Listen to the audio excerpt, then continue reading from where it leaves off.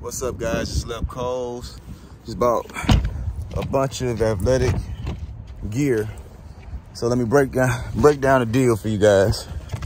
So yesterday I purchased $500 worth of Kohls gift cards, and I paid 55% on the dollar. The first thing I did was go to the clearance aisle to, find all the Nike, Adidas, and things of that nature that I can mark up on Amazon. And then I just, because I already had a deal, I just went straight to the Adidas section and the Nike section, bought a few hoodies. Then I used my sales tax exempt paperwork. Let me show you guys in a second. I used my sales tax exempt paperwork to save on the sales tax.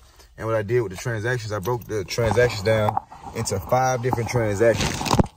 I broke it down to 5 different transactions. Why did I do that? Because every time you do a transaction with Kohls, you spend a little money, they give you Kohls rewards. So basically I got $200 worth of Kohls cash, and I used my rewards points.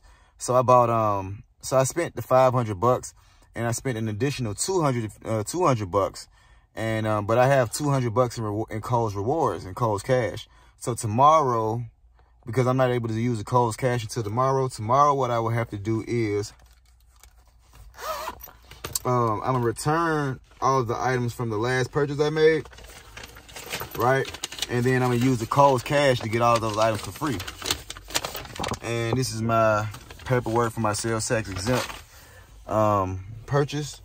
And yeah, pretty much that's how I do it, man. So Amazon FBA, that's where I'm gonna send all of these items to, and I'm gonna make a bunch of money. You guys tune in next time, man. If you ain't flipping, you tripping.